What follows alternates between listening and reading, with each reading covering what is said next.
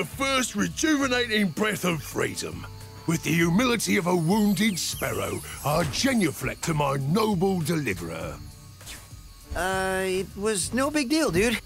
Yes. After all, it was I who let you out. Why, you brazenly avaricious, duplicitous, larcenous ursine! Now hold on. One more, perhaps? At least. Please do afford me the sublime honor of enjoying your visitation in the nearest future. Yeah, sure.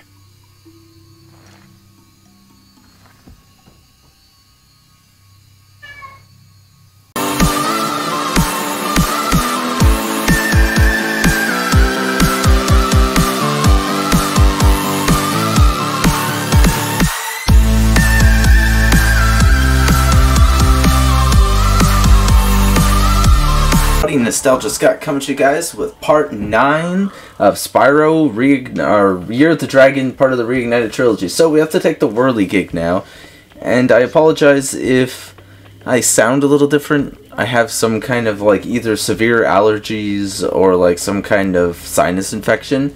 So today we're going to be taking the whirligig and going to Evening Lake, and we all know that we're going to get ambushed by a boss because that's just how it works. So I assume we're also going to run into Sergeant Bird because we ran into Sheila last time. You bumbling, idiotic, worthless fool! I asked you to carry out one simple task and you fail me. I should have known better than to rely on a child. But don't worry about it. I'll deal with them now. These eggs can't be worth all this trouble. Without the dragons, the magic in this world will wither away. Without magic, I'll die. And so will your ever-slim chance of becoming a sorceress. Now, watch how a real sorceress dispatches her enemies. Release me from this cage, you merciless miscreants! How would you like some dragon for lunch?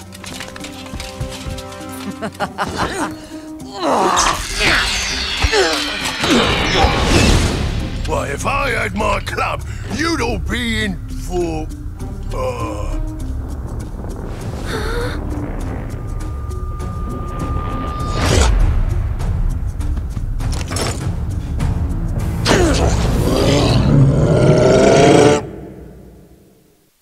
And there you go, that's Spike. I believe his name's Spike. Scorch is, I think, the third boss. Hey, Sergeant Bird. My tactical instincts told me the sorceress would attack you here, so I flew in to help out. It seems my rocket launchers don't affect this creature, but I can assist you by dropping ammunition. Now get in there and fight the good fight. Oh yes, the good fight against probably, in my opinion, the hardest boss in the original. Like, not so much in there... You destroyed my ammunition, you fool. Okay, we're gonna wait for him to shoot, and then we're going to launch it. I like most bosses in this game, he has a pretty decent-sized health bar, but they all take the same amount of hits, I think, except for the final boss.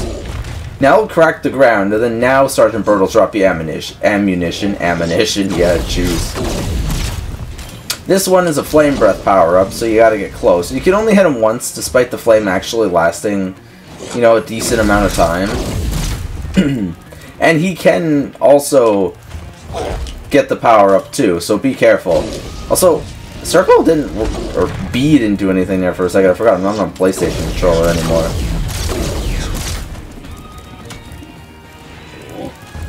Oh great, he got the power-up. Run! Oh, once he gets that power-up, though, it's really hard to do anything. Plus, it stays forever. And to us, it's just a homing missile. It's not even really a unique attack.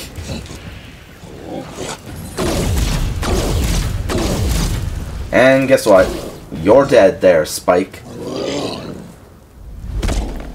And the egg we get here is Monique. I actually went to school to Monique. Why does that look like a boy, though? Okay. Whatever. Anyways, that's another level 100% complete. Also, I can't tell if this is like a swamp or what. I think it's supposed to be a swamp. This would make sense going to a lake, right? Anyways, on to Evening Lake, which is actually a really pretty world. And though it does have my least favorite level in the entire game.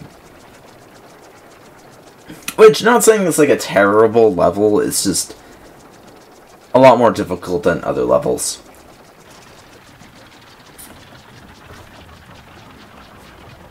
And we arrive. And I believe we immediately get... Yeah, we don't even get a chance to move. Listen to me, Dragon.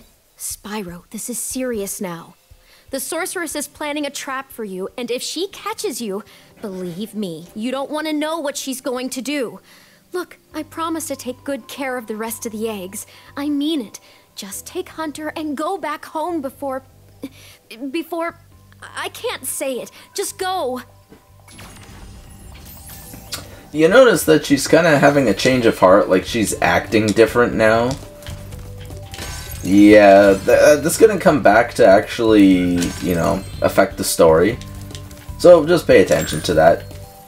Also, same amount of eggs and gems here as any other homeworld, so you're going to have the 400 plus the 5 eggs. I don't know why they didn't just add 6 eggs here. I think because technically the total would be screwed up. But, whatever. Let's see what we got going on up here. Gems, another Sparks level. Can't go back to...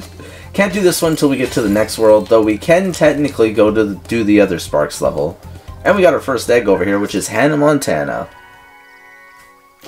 Nice to meet you, Hannah Montana.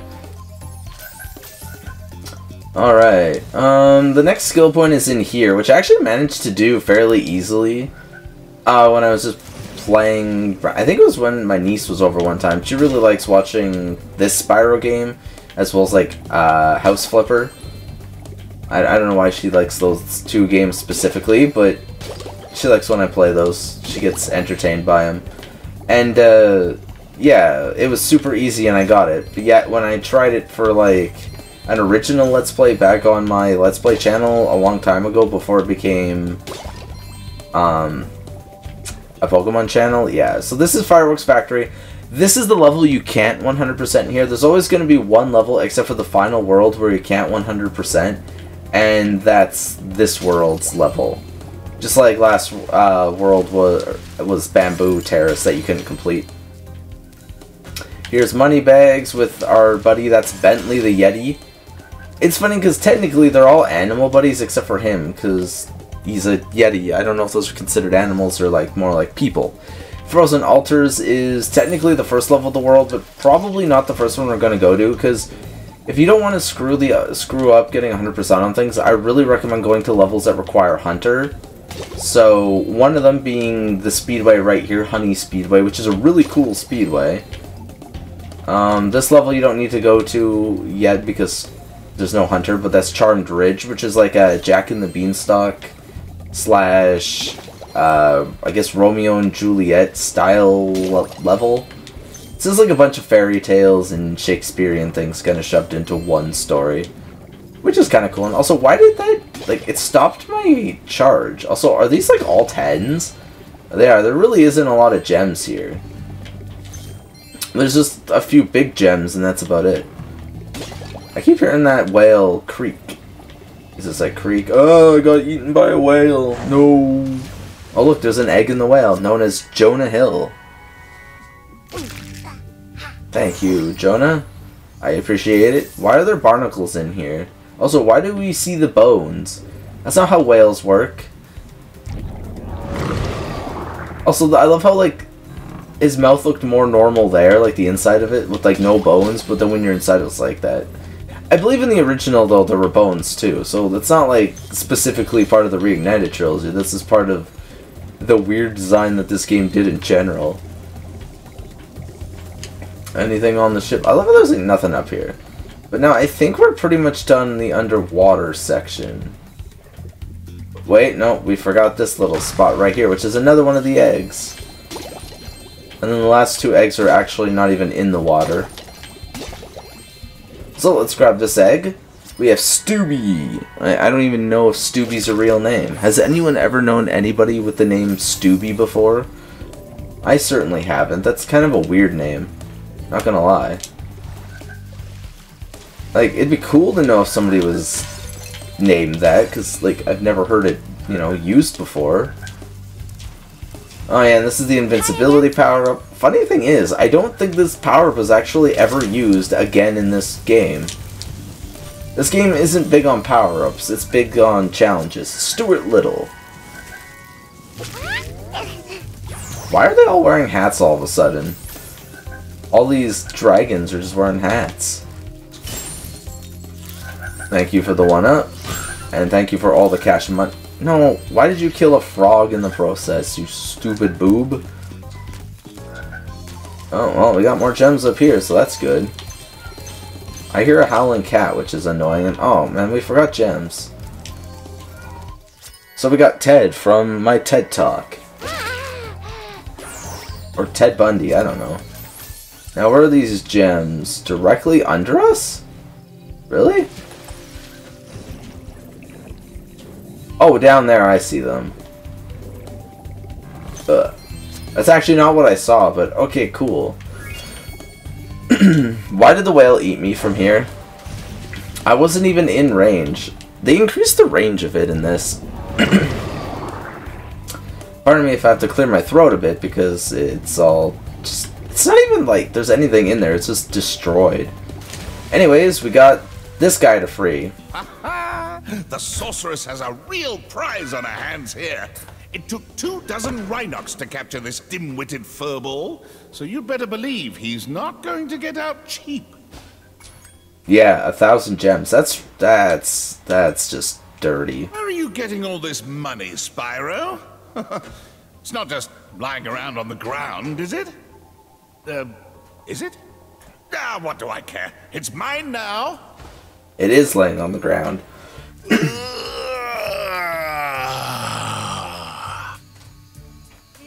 The first rejuvenating breath of freedom. With the humility of a wounded sparrow, I genuflect to my noble deliverer. It was no big deal, dude. Yes. After all, it was I who let you out. Why, you brazenly avaricious, duplicitous, larcenous ursine! Now hold on. One more, perhaps? At least. Please do afford me the sublime honor of enjoying your visitation in the nearest future. Yeah, sure.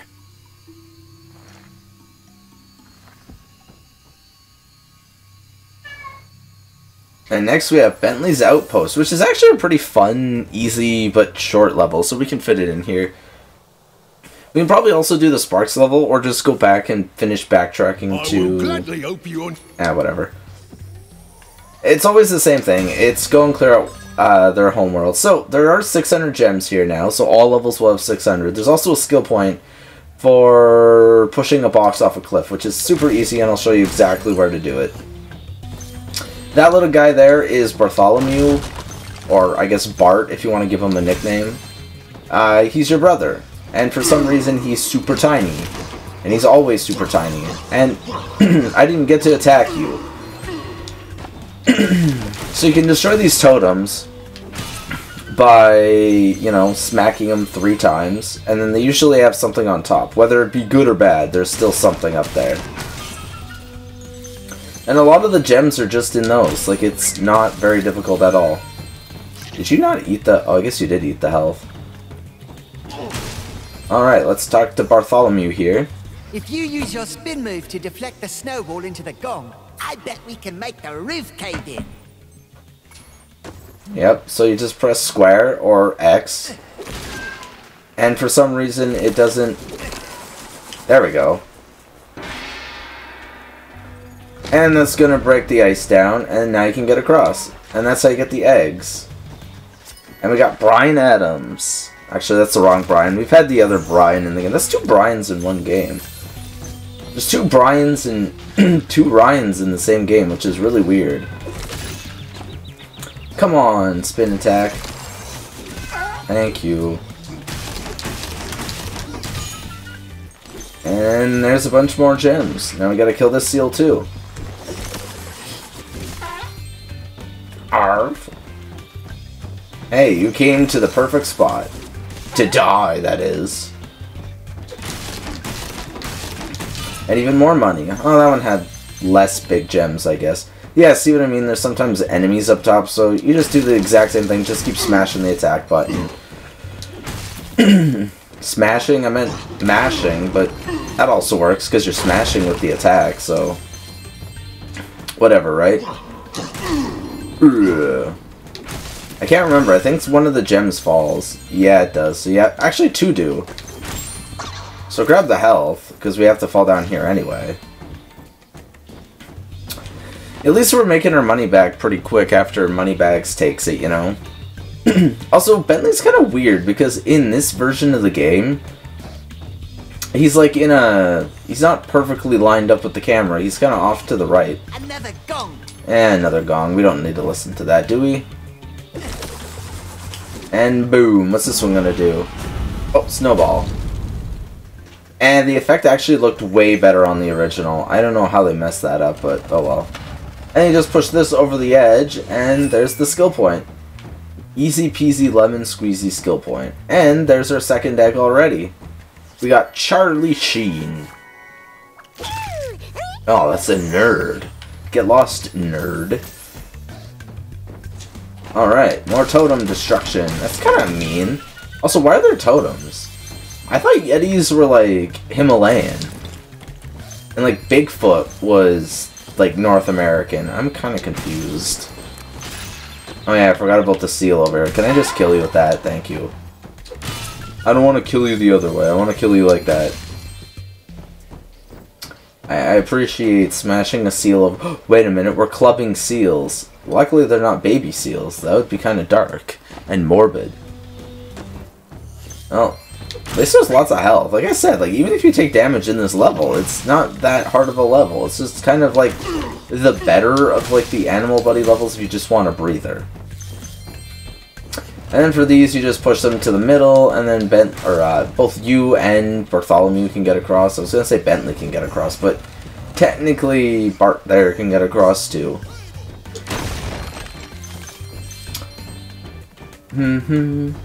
At least the music here is pretty nice. Like, I actually really do enjoy the music to Bentley's levels.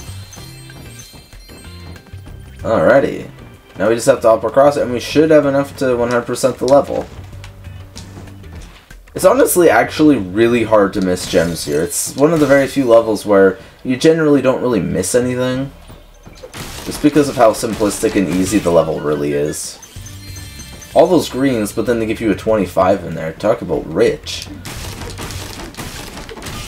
And this should be it, right? Yep, that's all 600 gems and the third egg. Thanks, bro. Here's a little something for your rock collection. I don't think Eric is a rock, but thanks, Bart.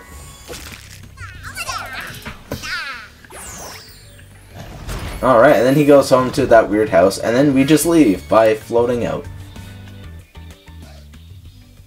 Right. Anyways, that's 600 gems to our collection. We're down 400, but oh well. Now we can just teleport to Bamboo Terrace and go do the Bentley part of that level, and I think that'll be the end of the episode after that. So we gotta go here and go to Bamboo Terrace. Yep. I was gonna say, did I say that right? No, it's Bamboo Terrace. The funny thing is, there's less loading going from a complete different world to like a level like this than there is going to a boss fight, which I think is funny because cutscenes also happen midway through like an act. So I don't know. I don't know what causes the loading times to change in this game. But there we go. We have Bentley's level now. Ah, a fine day for a bit of a walk. I was just heading to the top of my favourite hill.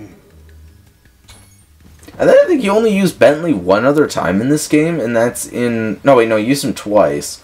But one of them doesn't even count, like, as a Bentley thing. It's just for 2 eggs, and it's not your typical Bentley, oh my god, that's a lot of barking.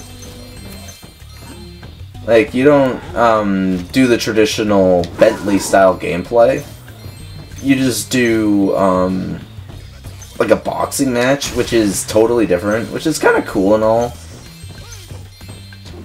It's actually kind of funny because Bentley and the next like buddy you unlock actually have unique gimmicks to their gameplay, while the other two, Sergeant Bird, is like Sergeant Bird, yeah, he flies, but he's still just generic level guy. But the Bentley in the next one, I'm not going to spoil who it is, actually have unique gameplay in a lot of their challenges. But I think Bentley's probably the most underutilized character. Like, he only returns in A Hero's Tale, and you only talk to him. You don't actually get to play as him. I'm pretty sure he's the only friend that you unlock that isn't playable in any other game. Because Sergeant Bird is in some of the Game Boy games. Oh, I thought I could hit that, but I couldn't. Sheila and somebody else are in the Game Boy game I'm playing. Did every single one of these enemies just hit me? Like, seriously? What kind of nonsense is this game?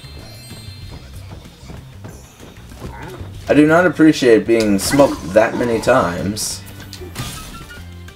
Also, the game could really give me some health up here. Oh, there was health over... Ah, there's the life. We'll go get this life over here, which will at least give us full health. And kaboom. I was about to say, like, where the heck is Sparks? TNT. Wait, how did that hit me? That didn't even hit a surf.